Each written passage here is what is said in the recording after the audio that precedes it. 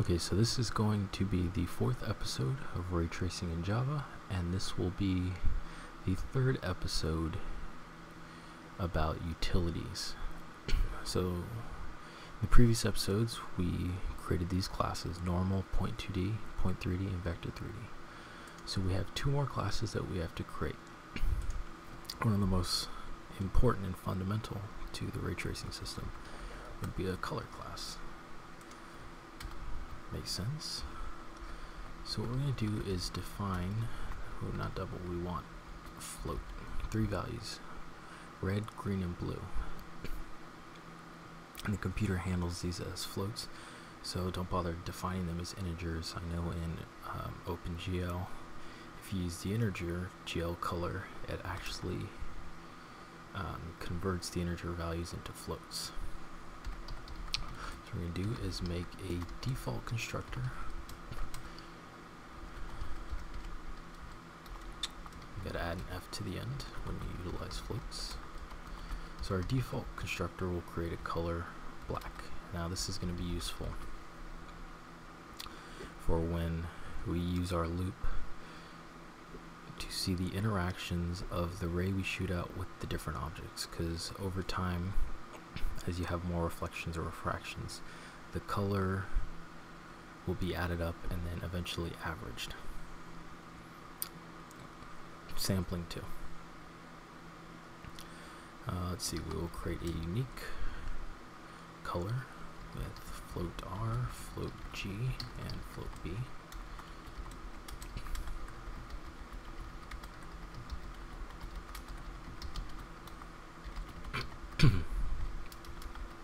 And as always, a copy constructor.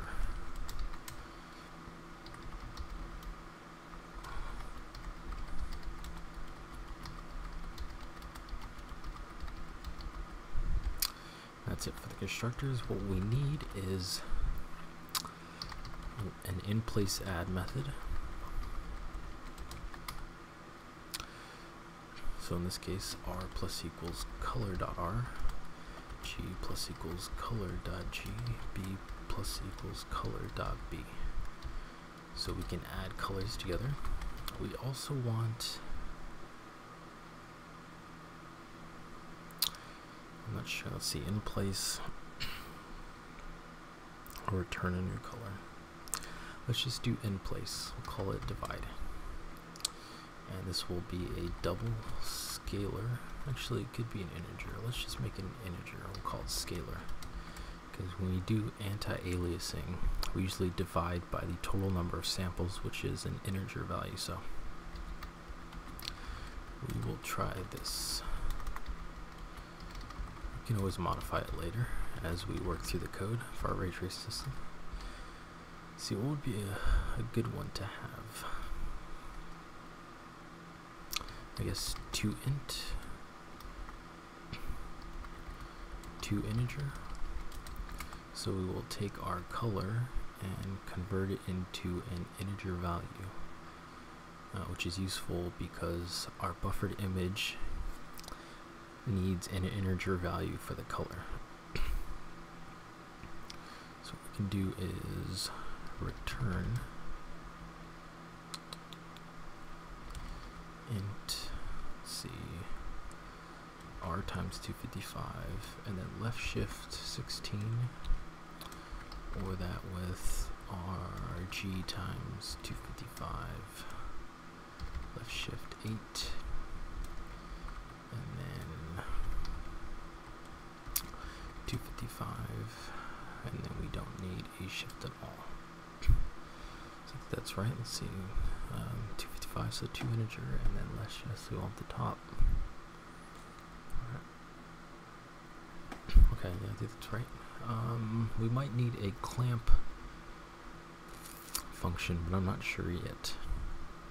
Clamping would be, if our values go below 0, just set them to 0. If they go above 1.0, set them to 1.0, because obviously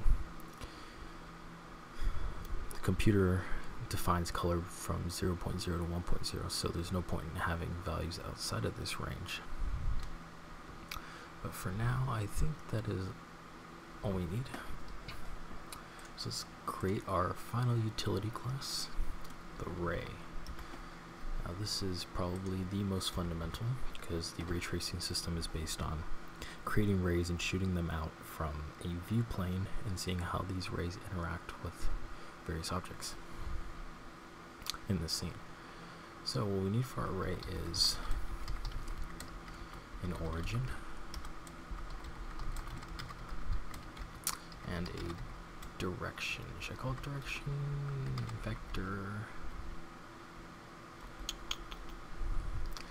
When I'm accessing these, okay, we'll just go with origin and direction.